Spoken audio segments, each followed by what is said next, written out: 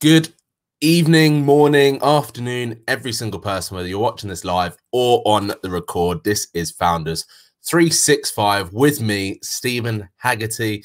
And tonight and today, I'm alone on this episode.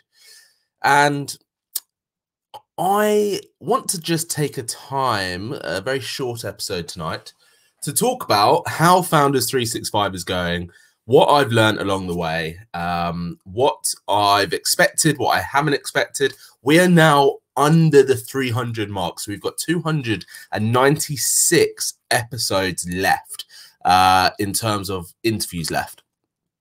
By the end of the year, we would have probably produced, what by we, I mean me, probably produced in the region of 300, probably 370, 375 podcast episodes, because I do, if you're not subscribed into Apple or any of the podcast places, I do bonus episodes every now and then, which are just 10-minute little segments of reviewing sort of how things are going. So if you're not subscribed or subscribed to the podcast, the audio podcast, then definitely do that via Apple, Spotify, but we're on all of them. But I just wanted to make this very short episode to discuss how the challenge is going. So for those of you that don't know what the challenge is, it's to interview 365 founders throughout 2020.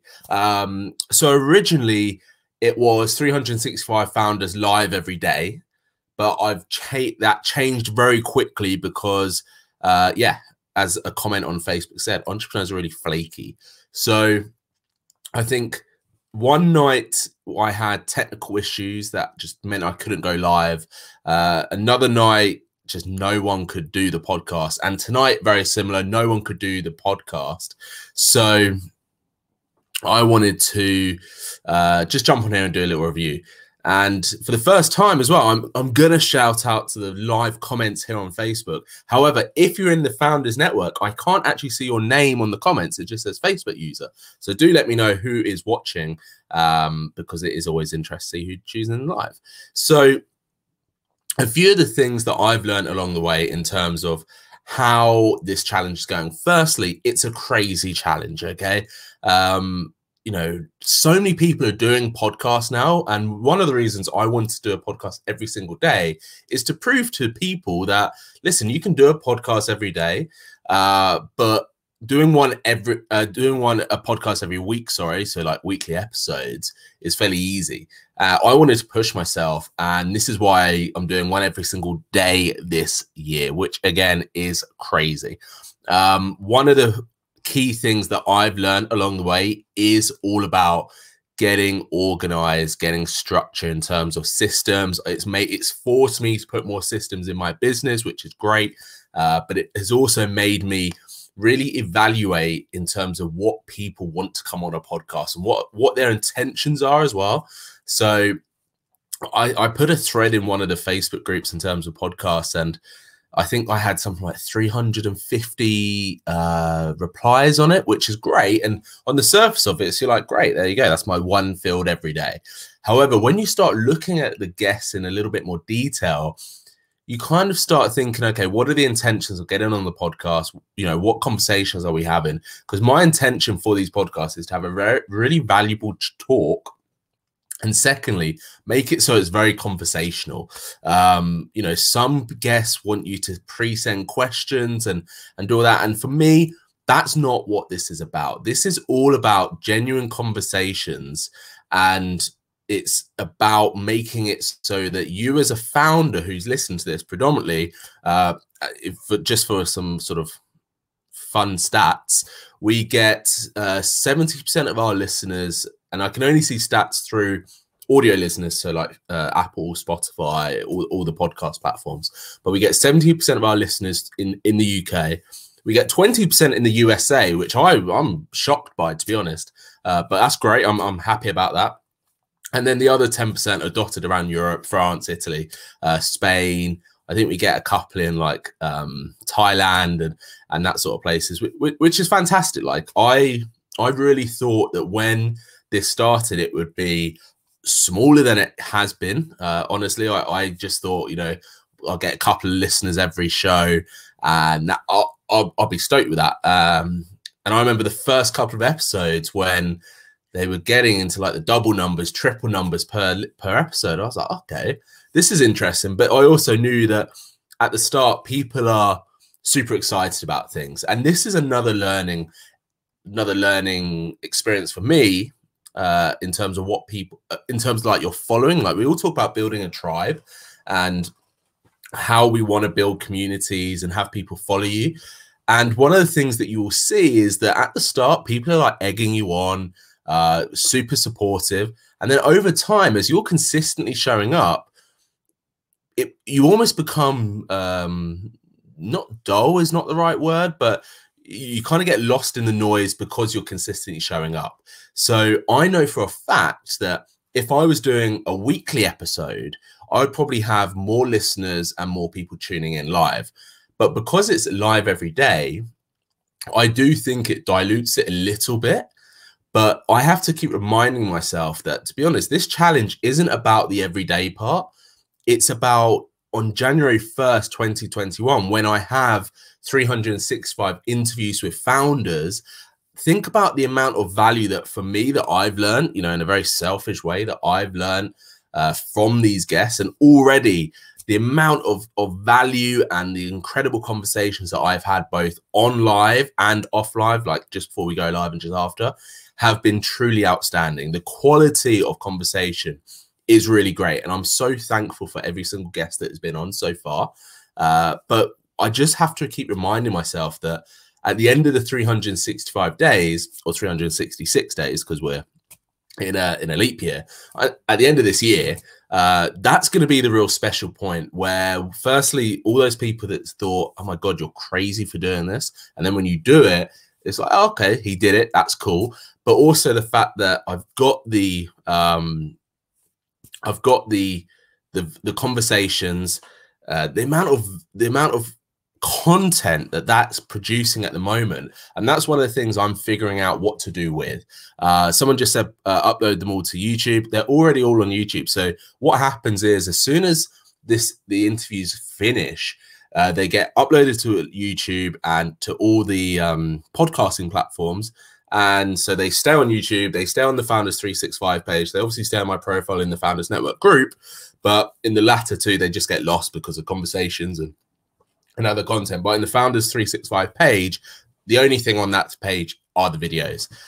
Likewise, in the audio podcast areas, you're only ever going to get the episodes. So I do want to push the audio side more, just because that's super valuable in terms of a business-wise.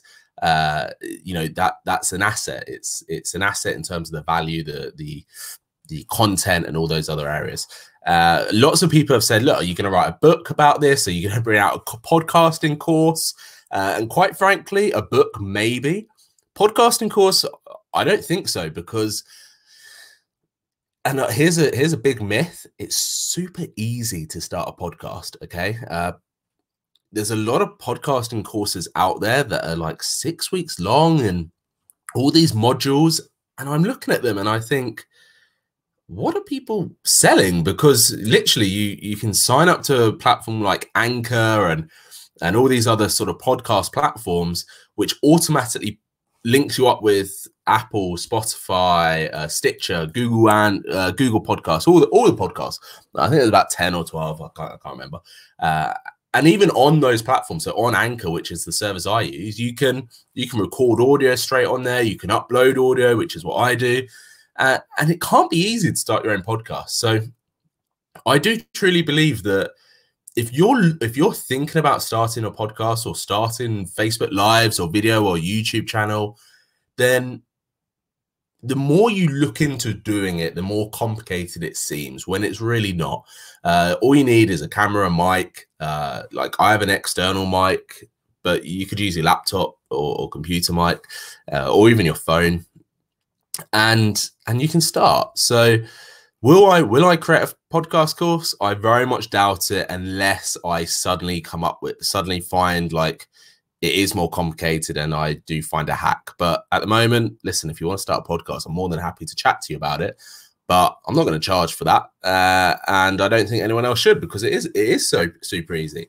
The hard bit is, so let's get on to the hard parts of the podcast. Is guests, 365 guests is tricky, to say the least. I am literally at the moment setting up some systems to bring guests on. I'm also talking to a couple of VAs and trying to organize that side of things as well, just to get that bit more streamlined. The hardest part is, and this is the most surprising part of this podcast series, challenge, whatever we want to call it, is the dropout rate. And not dropout rate as in like, hey man, I can't do your podcast next week. It's like an hour before or 2 hours before, hey buddy, can't do it, sorry, something's come up. And for me, I value time massively.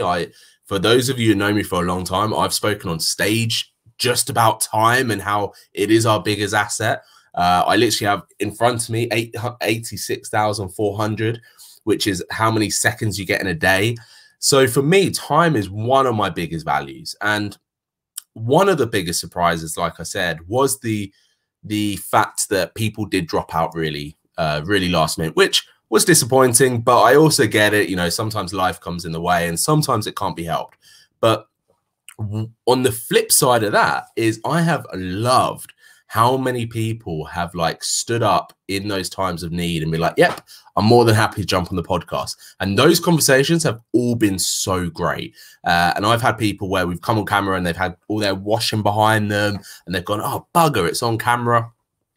And they've cleaned it up, which just makes me laugh because it's so real. Yeah, this isn't like a fancy podcasting studio, although maybe in season 2 it might be, who knows. This is just like real good conversations between me and a founder, discovering what they're about, what their business is about, the struggles, the highs, the lows, and all the ins and outs. And that's why I love doing this, because I'm trying to keep it as raw and authentic as possible.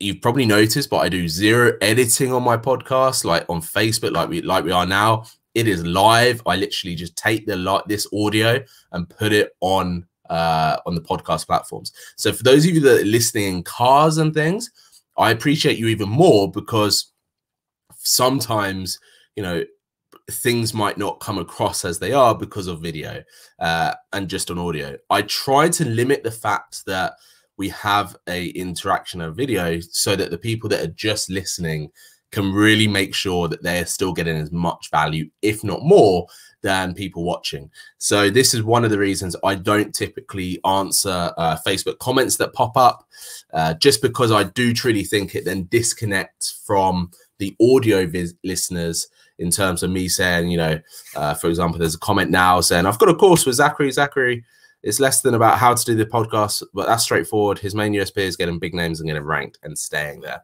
So comments like that are super great for me to read.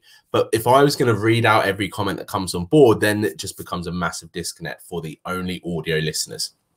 And like I said, our numbers are really strong in that sense. So I'm super happy about that. So one of the downsides is guests, in terms of guest relation. That's something improving, I think. And as we carry on growing, or as we carry on, what I'm loving is the fact that people are referring people into the podcast. So I think I've had, you know, 5, 6, probably maybe even 7 or 8 guests that have come from previous guests saying, hey, you should come and speak to Stephen and get on the podcast, which I love. So again, thank you for that.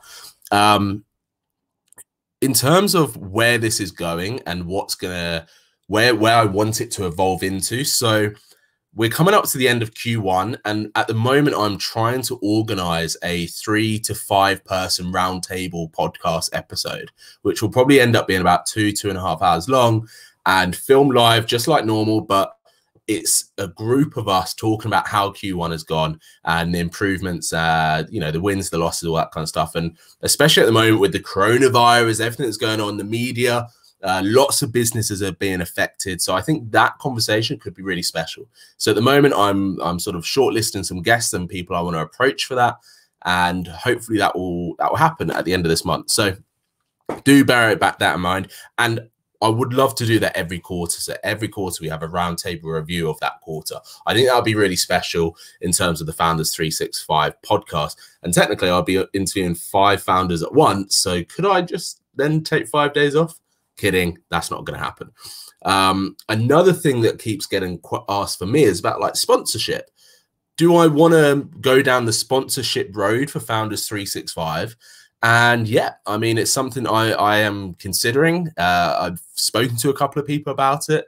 None of the offers have been tangible enough for me quite yet in terms of what they're offering versus what they want me to do, if that makes sense. So at the moment, no sponsorship, but down the line, 3-6 months down the line, yeah, listen, I'm more than happy to speak about sponsorship episodes or you know, sponsor a week, all that kind of stuff. I do think it could be really beneficial to listeners as well, because if I do go get sponsorship, then I'm going to make sure that whoever or whatever is sponsoring this episode is going to align with the audience, which again is business owners, founders, entrepreneurs.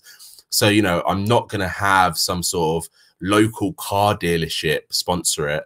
I'm only going to have things that are going to resonate with you, and tools and services that you guys can use as listeners and as viewers. So again, I'm here to try and make this improve this podcast as much as possible, and sponsorship is one way to do that. Just because obviously funds, in terms of I can allocate specific funds for the podcast, which would be great, and all the other things.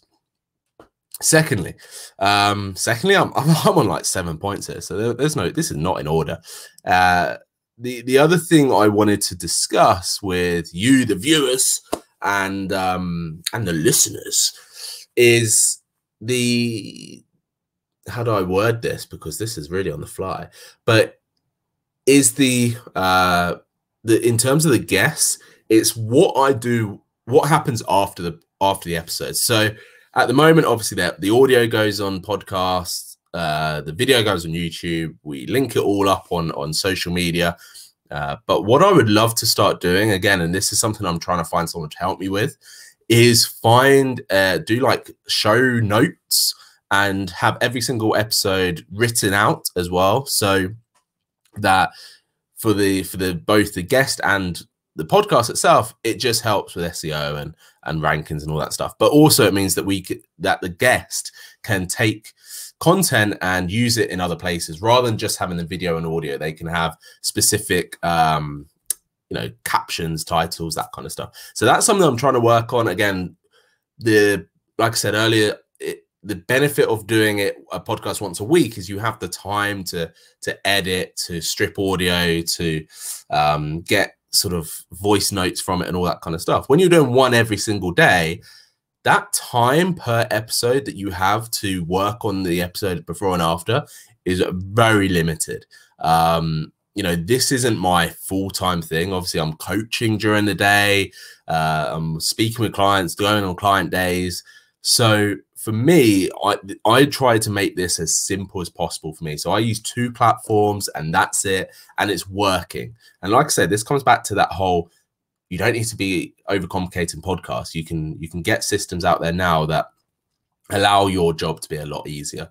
So these are all just ideas and things that are happening behind the scenes that you don't see, which I want to be super open about. You know, we're nearly the end of 3 months into this, which is incredible. One other side effect of doing this podcast every day, it is making my year fly by. You know, it is doing, I feel like I started on January 1st, I blinked and we're on episode 69, which is just nuts. And like I said, it is crazy to think about how many interviews and how many conversations I've had so far, and we're only a quarter of or nearly a quarter of the way through this challenge. I cannot wait to just carry on interviewing people, carry on speaking to some amazing founders, carry on building this community, and making sure that you as viewers and listeners are getting the most out of the episodes. If you've noticed, the beginning ones were about, you know, between 40 and sometimes an hour long. There was a couple of hour long ones, but they're averaging out between 30 and 50 minutes. But now probably for the last 10 or so, maybe even a bit longer, actually, maybe the last 10, 20 episodes, they've all been around the 30 to 35 minute mark. And that seems to be the sweet spot in terms of getting a really good conversation and making sure that it's still absorbable by you, the listeners. And again, that's probably something more for a listener than a viewer, because I know when I used to commute and get on a train every day, I'd always listen to podcasts because I had 30, 40 minutes of sitting on a train and it was for the perfect amount. So I wanted to make the timeline try and resonate with those that would be listening on a way to a meeting or in the car and that kind of stuff. And also making it so it's short, snappy, to the point. You know, my questioning style can sometimes be a bit ruthless in terms of like I'm direct, but I love that. And I love how every single guest has absorbed that and reacted in the best way possible. And that's why we get really genuine conversations. That's why we enable, I think nearly every single guest at the beginning goes, hey, so what sort of questions are you going to ask me? And I always say, look, this is the first question. This is the last. In the middle, we just see what's happening. And that's the magic of this podcast. And there's not many other podcasts that do that. A lot of them are much more scripted than we may think. And I'm really, really trying to just make this as raw as possible. So again, hope you're really enjoying it. Is there anything else I wanted to talk about on this under the 300 mark episode? No, that's it. You know, I really appreciate it. Like I said, every single guest that has been on, every single minute that you've watched. I appreciate that this is time out of your day that you're giving to this podcast to listen and watch. So there's nothing I commend more than taking that time and investing it in this podcast. So again, thank you for that. We're a quarter of a way through, nearly, and we're not slowing down. We're carrying on. We are plowing on. We're getting some fantastic guests lined up. I just got confirmed last night. A guy that I've seen on Instagram for years called The Flight King. He's an amazing guy. I'm so looking forward to that podcast. We were meant to do it last year and it didn't work out, but he's already booked on. I think he's coming on Monday or Tuesday. So people like that, where you perhaps don't experience them in everyday life, but they've built these incredible businesses either through social media, word of mouth, or positioning. And I want to bring those sort of the people to you. I'm not too fussed about getting, like, you know, Richard Branson on, for example. I mean, if Richard Branson got on, that would be incredible. But I don't want to give you the same conversations that have been heard on 10 other podcasts. I want to give you conversations that are quite unique, that have a story and have that difference in them. You know, for me, if I see a guest that's been on 100 different podcasts, that I don't want to speak to that person about the same thing that they've told 100 times. I want to speak to that person about something that they've never spoken about before. So again, this is why I'm trying to be as unique as possible. So thank you for sticking with me. Thank you for sticking with the Founders 365 mission. If you're not already in the Founders Network group, go on to Facebook, search the Founders Network, join the group, join this community. We're growing every day. We're nearly 800 founders strong. And I just want to I keep saying thank you, but I am so appreciative of every single one of you that, like I said, is watching and listening and sharing these podcasts. If you want to come on, if you want to be a guest, drop me a message. We can definitely get you on. We can get that arranged. And yeah, that's it for me for the episode 69, under the 300 mark, 200 and I can't remember what it says above, 260 odd. No, yeah, 200. I can't remember. 200 odd something episodes left. But we're getting there. So thank you everyone for listening. Thank you everyone for watching. It's been Founders 365, episode 69. We are under the 300 mark. Cheers, everyone.